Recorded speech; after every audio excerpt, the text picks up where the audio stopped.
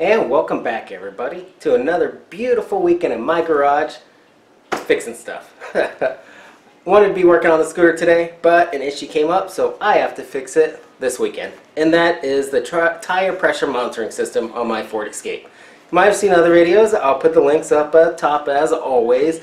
I had issues with it. The sensor fault kept coming on, the code, the light on the dash. At first I tried resetting it. That fixed it for a while. I did the diagnostics where I removed any interfering products like the chargers for phones. That fixed it for a while. But then this last week it came on again. And I am tired of doing these small fixes just to get through a couple weeks, so I'm going to replace the sensor. I'm guessing the battery's going dead on them or on one of them. I need to find which one it is and replace it all in my garage. So I got one of the little trainer learner system little keypad things for the sensors. So what I'm going to do is go around, check each tire, find which one is the failing one, and replace it. So let's get to it. Alright, so now that the tire is off, I'm going to need to flatten it because I'm going to need to break this seal just on the top side. I'm not going to break the seal on the bottom side. So I can reach in here, disconnect this sensor, put the new one on, reseal it, or rebeat it, and be done with this. So I need to flatten it first off. I'm going to have my little valve core tool right here. And that's going to allow me to take out this valve core.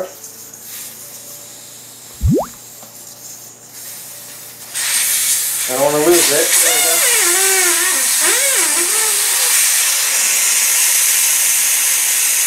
Now that the air is out, I need to break this seal. So I'm going to try a couple different methods. I'm going to stand on it, see if I can loosen it up.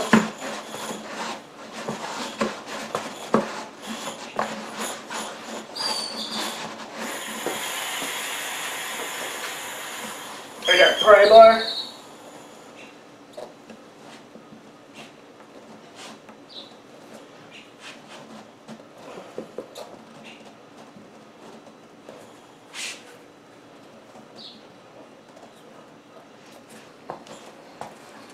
Alright, after a lot of fighting, a little bit of prying, I was able to break this seal. So now, I'm able to get access to the sensor. So first things first, I need to get this old one out of there.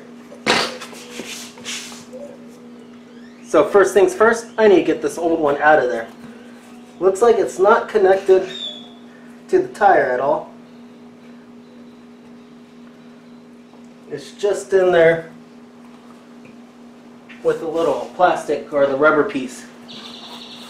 So I should be able to come down here, get this bad boy out.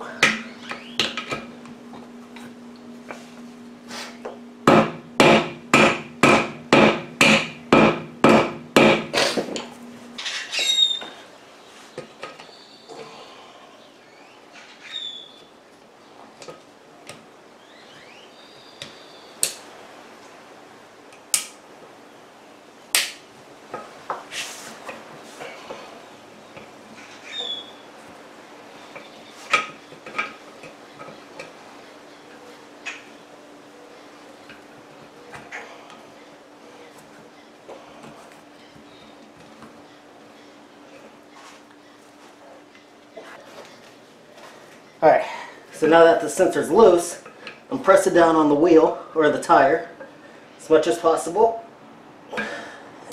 Then I pulled it up.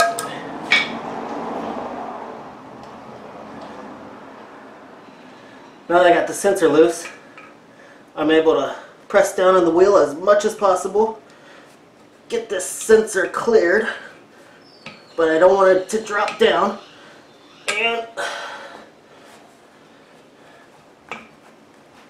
I can pull it out. There we go. Whew. Took some pulling, but that's the old one right here. Out.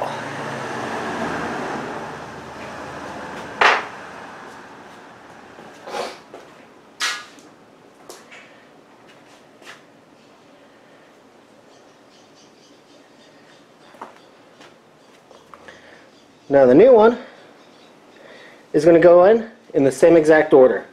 I'll put it flush like that. This part's going to go against the tire or the inside of the rim. This part's going to go underneath, and then it pulls up. But I'm going to grease this up with some silicone paste, I think, so when I pull it through, it'll be nice and easy. And now, the same order. Press down on this tire as much as possible, get enough clearance. Might even try going this way and then rotate it. There we go. Let me just spin it. And then this is just gonna pop right through.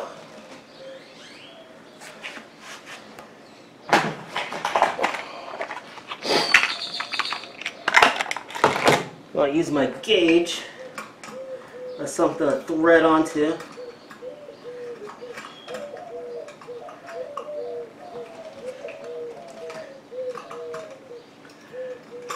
Oh, this doesn't have threads.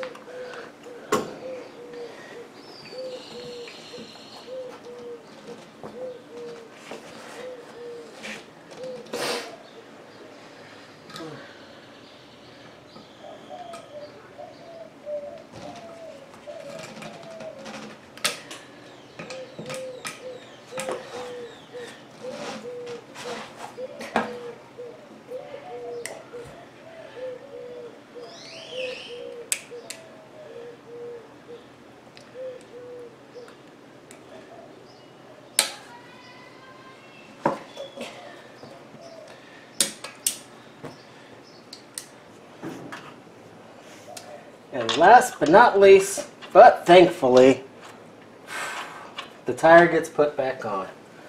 Man, oh man, was this a project. This was pretty difficult. Do it in the garage, I would say that. But it was a good experience, good learning experience. That's part of working out in the garage, is learning how to do things. And man, oh man, I did learn a lot. So would I say it was worth it doing it? I think so. I mean, I went around, got some quotes just to take the easy way out. And yeah, it was a couple $100 compared to, man, I think it was about $30, $40 for the sensor.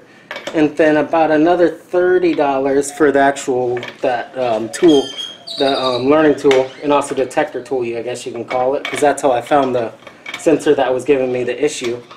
So 70 bucks to do it myself, 150 bucks to get it done by a shop.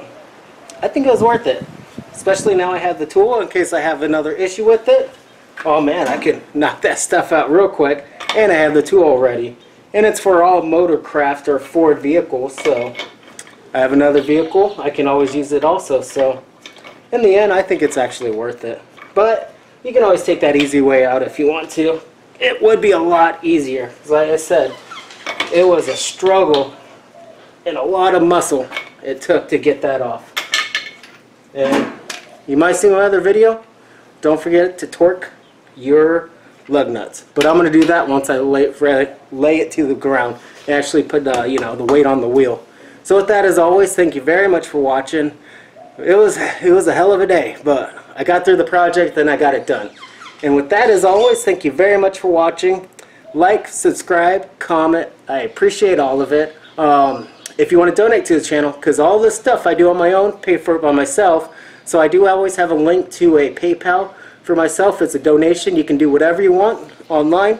I appreciate it. I'm getting Patreon up and running, so if you want to join me over there, you'll get instant access to videos before they're published. You'll be able to maybe suggest a video. I'm working on that, and I'll also put you at the end of the videos as a special thanks for people contributing to the channel.